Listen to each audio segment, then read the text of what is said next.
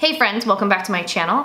Happy Sunday. I hope you guys all had a merry December and you're ready to start a new year.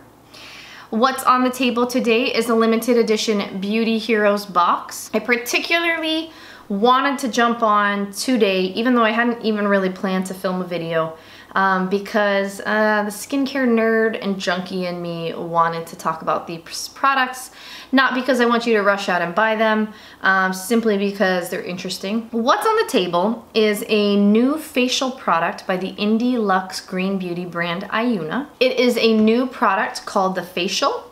It comes in two different strengths, low and high. We'll get into what that potentially means. Beauty Heroes is launching this product. If you were to purchase it, it's $79 for these two products that are 200 mLs. And if you're a Beauty Heroes member, you get 15% off. If you're unfamiliar, Ayuna is a European skincare brand based in Spain. It is headed up by two women, a master esthetician and a master cosmetic chemist. Their line focuses on simplicity and minimalism, and I believe right now they only have 5 facial products in their line, and this new toner will be the 6th. Their motto is less is more. Now, I have never made it a secret on my channel that when Ayuna first came out, I was skeptical. Their products are pricey. Their skincare cream is 50 mLs for $198. That is not something that most people can just run out and buy. Now, over the last 2 years through Beauty Heroes, I've gotten to try 4 of the 5 products that they make, and I've really come to respect them for multiple reasons. One, I think they bring credibility to green beauty in the conventional market. Their products are very well formulated. They use high potent fancy, expensive actives, and they advocate a couple things in their line that I really find to be beneficial for skin. They advocate skin fasting, topical fasting, where you take a break from facial products. They are extremely scientific, and they advocate soap. I mean, they were really the one that changed my opinion about what soap could do for your skin. I was so skeptical about that soap, but I've come to love it, and I've now come to start making my own soap. Now, even though I kind of like to talk about them because they are making conventional style products in a green beauty way, do I think that makes them better than brands like May Lindstrom that are just mixing together oils and butters? No. What I like to point out is that they're just offering something different. Now, about the price tag, do I think that you should run out and go into debt to buy these products or their products at full price? No, of course not.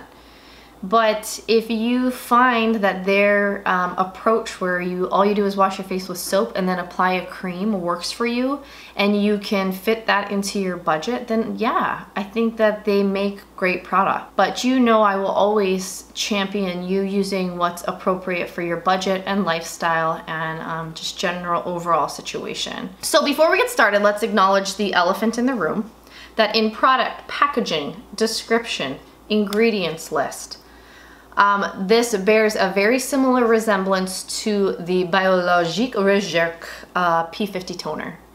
Now, if you know what I'm talking about. If you don't know, and you don't know anything about P50 toner, and you never heard of that brand before, I'm going to put a link below. It tells you everything you ever wanted to know about P50 toner. It comes in various strengths. It's had an evolution. It's a cult status product. There are similarities in the ingredients list between this and that product. There's similarities, like I said, in what it's designed to do. So let's go over the nuts and bolts. What essentially is this product? Ayuna is calling it a prebiotic refining concentrate. You could call it a resurfacing toner. You could call it a very watery serum. You could call it whatever you want. Essentially, it's supposed to improve the texture, tone, and overall quality of your skin. Now, why is it coming in 2 strengths, low and high? I have not confirmed this, but my suspicions are, and my pH testing show, and just my mind, you know, low, high, and how they recommend using this is they recommend that you start with the low for 10 to 14 days and then move on to the high. They recommend that you use it twice a day. You could use the low in the morning and then the high in the evening. My suspicions are it has to do with acid content. This is a refining treatment, meaning it is exfoliating. When I pH tested these, the low fell somewhere around between a 4.5 and a 5. I'm just using strips. I'm not using a meter, so I don't have a completely accurate range, but if you look at the pictures side by side, you can tell there's an obvious difference in the pH. The high toner being lower, meaning that it has a stronger acid content, meaning it has a stronger exfoliating quality to it. So like I said, the low is probably falling somewhere around a 5. The high is falling somewhere around a 3.5 to a 4 to a 4.5. Like I said, with strips, you can't be as accurate as you can with a meter, but my meter is out of buffering solution, so I couldn't get us an exact number. Let's look at the texture. This one is super watery. It does not sting when you apply it. It does not sting when you leave it on. What we should acknowledge is that it has a strong odor of vinegar, as well as the signature Ayuna scent. If you don't like the smell of vinegar, you're probably not gonna like this if you're very sensitive. The vinegar smell doesn't bother me at all. I actually prefer the smell of vinegar over things that are like extremely floral, that give me headaches. Like natural things like that don't really bother me. If you don't like the Ayuna signature scent, then you won't like this, because you can smell that as well. The vinegar smell to me fades. Skincare junkies tend to look past scent if you're delivering epic results. So we'll say that too. Now, the high is obviously thicker. So it's probably gonna be more potent, both in the pH and the texture of the product. Let's go into the ingredients list, because that's really what we wanna know, right? That's really gonna tell us what the product does. I've listed it below. The first ingredient is very exotic. It's the chemical H2O. That joke just never gets old to me. The second ingredient is vinegar. Now, interestingly enough, using vinegar on your face is kind of controversial. Some people believe in it, some people don't. I've read some things where people with acne just swear by vinegar, doing great things for their skin. I've read some articles by dermatologists saying that you should never put vinegar on your skin because it's too harsh. We all do whatever we want, don't we? The third ingredient is something called glutamic acid. It's an alpha amino acid. I believe it's also what they use in their essence treatment. It's called a baby amino acid. It's present in the skin. And the best description I could find of what it does, Shiseido said that it is characterized by promotion of barrier function recovery of the stratum corneum that protects skin moisture. The next ingredient is propanediol. Could be a solvent, could be a viscosity controller.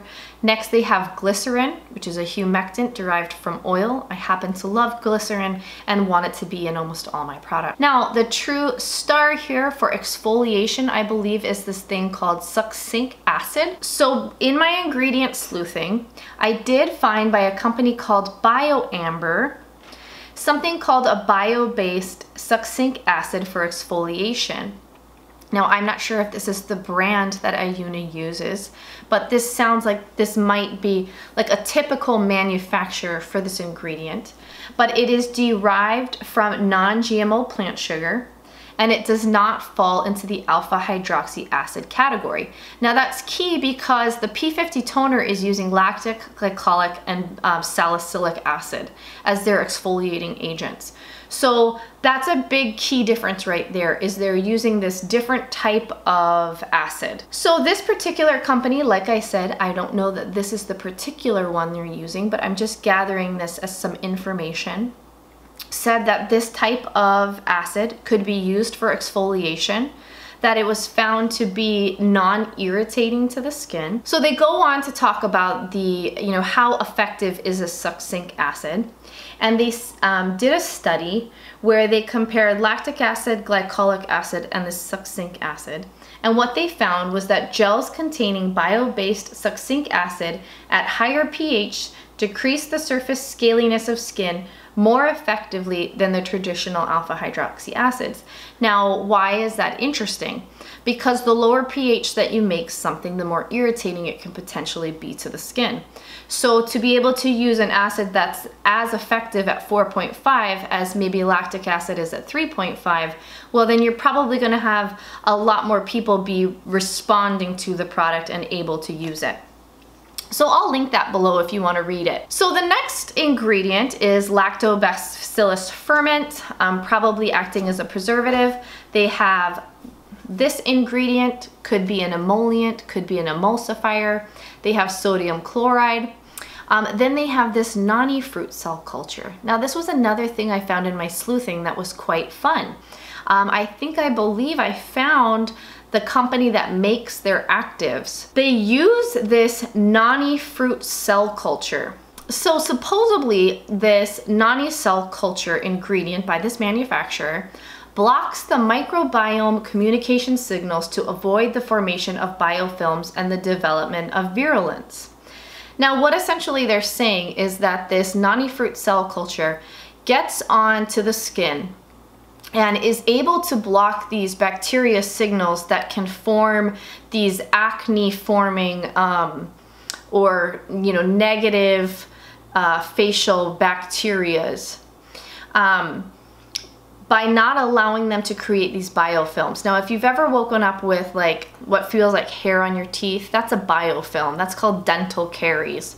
I got that question wrong in microbiology, so I'll never forget that. But it's basically a bacteriostatic, meaning it's not allowing bacteria to form. It's really actually quite interesting. So the next couple of things, we've talked about basically in that short amount of time, we've talked about the actives, because then they have raspberry fruit extract, lactobacillus, coconut fruit. They do have gluconolactone in here, which is a polyhydroxy acid that could be contributing to exfoliation. It's very low on the ingredients list, so I'm not sure if that is there for another reason or if that is there as an exfoliator, but it is in there. Then there's sunflower seed oil, vitamin E, and the fragrance and citric acid. So really quickly, that's just a rundown of that product. And so again, in my opinion, this is an interesting product. It's an exciting time in green beauty when we are seeing dupes come out for, cult status conventional products. And I think Ayuna was really one of the brands to really get out there and be able to do it and to make a product that is potentially just as effective. Now, I haven't used it, I just got it like 3 days ago. So am I able to speak to whether or not it is effective at refining and resurfacing skin? Not yet. But I hope to weigh in on that soon. If you have any questions, let me know in the comments below. Otherwise, I'll see you next week. Bye.